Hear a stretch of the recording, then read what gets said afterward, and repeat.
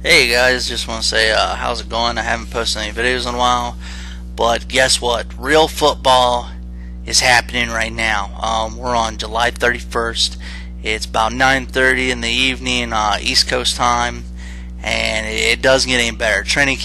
All the training camps are underway. Injuries galore.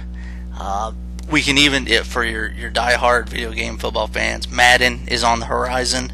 That's exciting, and the first preseason game, Hall of Fame game, August 4th, Sunday night.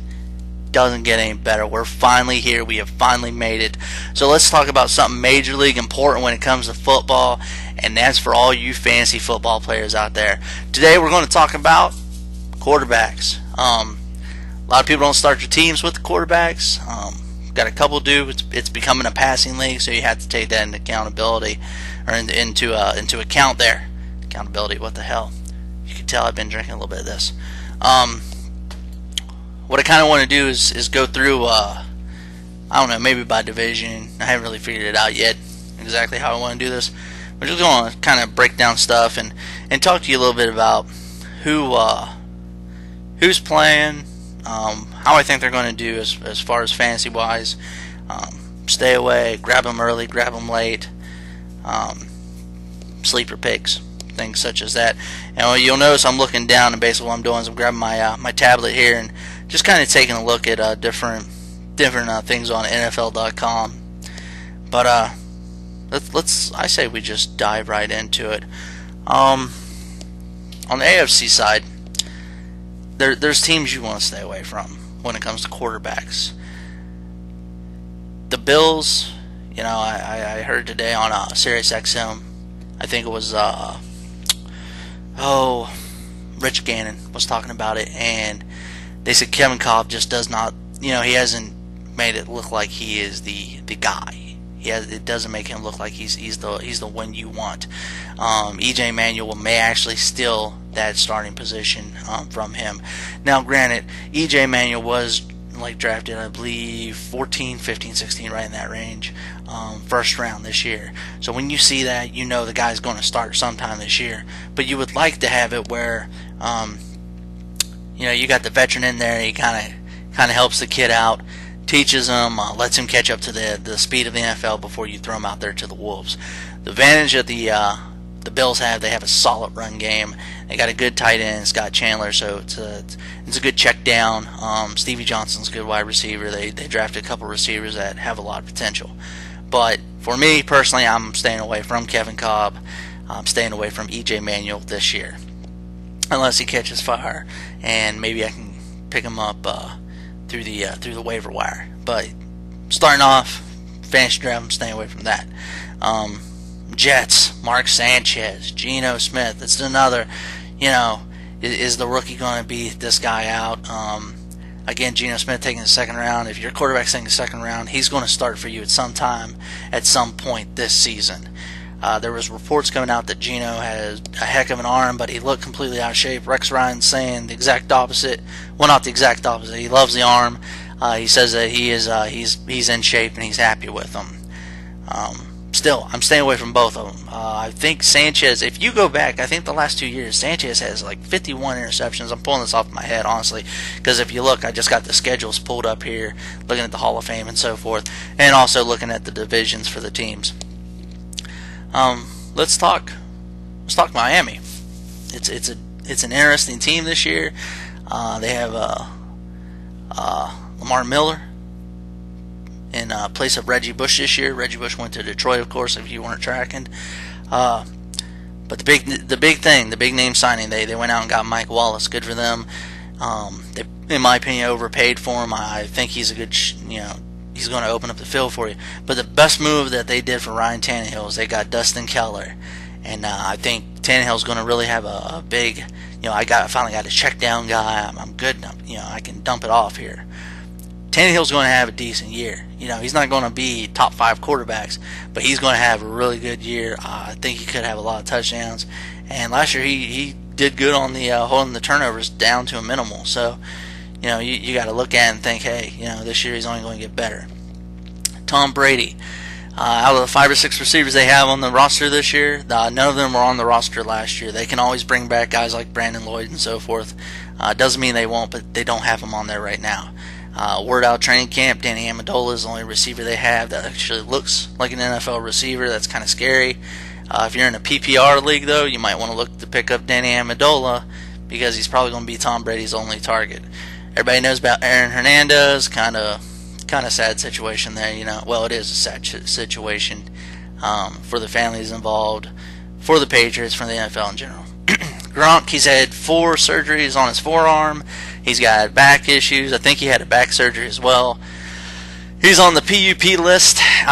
He's slated to come back. We're not really sure when yet. I think they're going to kind of leave that to a guessing game. That's what Belichick does, and he's not going to tell anybody any more than what he has to.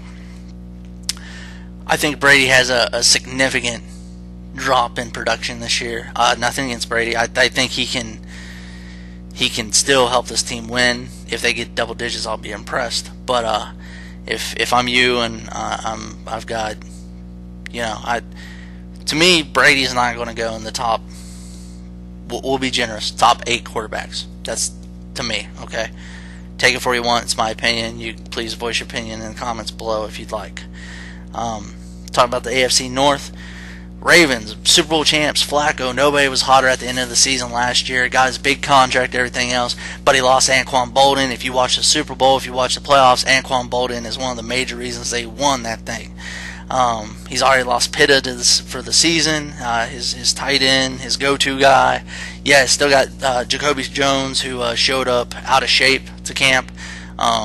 Torrey Smith, who can stretch the ball down the field. But I am worried about this team. I'm staying away from Flacco as well this year. Bengals, Andy Dalton has got to be like a kid at Christmas right now. He's getting to open up all these new toys he has, all these new offensive weapons. And I'm telling you right now, this is a team, this is a young quarterback poised to have a really good season.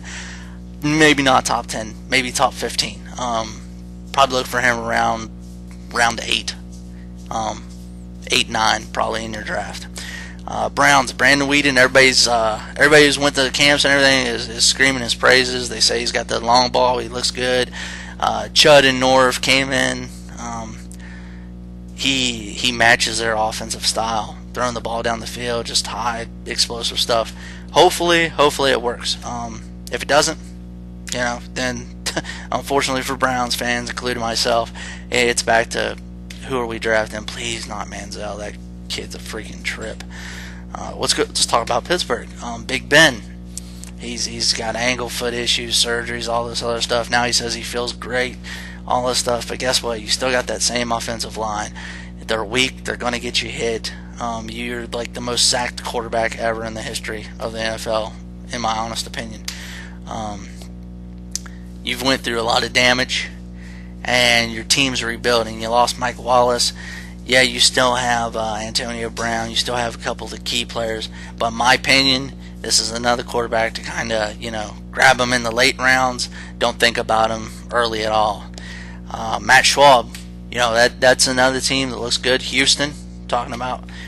They got Andre Johnson on one side, and DeAndre Hopkins is who they drafted to go on the opposite side of Johnson.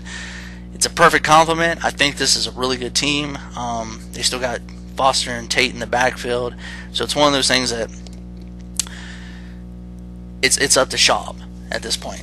Can he do it? Can he be the man? I think he has to prove it, and if he proves it, I think they can go to the Super Bowl this year. Let's talk about the Colts. Andrew Luck. He's only going to get better. They brought in his offensive coordinator from Stanford. Excuse me. So he already knows the offense that's in place.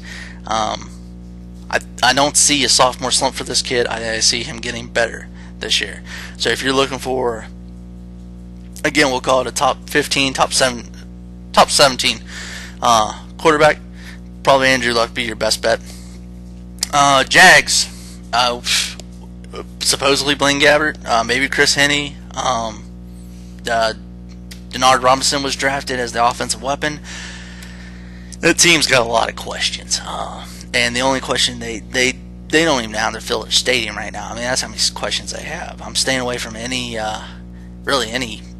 quarterback, any even running back, MJD. in a Jags uniform. Tennessee, we're talking about, hopefully that didn't screw up. We're talking about Jake Locker. I think he'd be okay, but Tennessee's just, they're under the radar. Maybe they surprise people. Maybe they come out of nowhere and just, bam, there it is.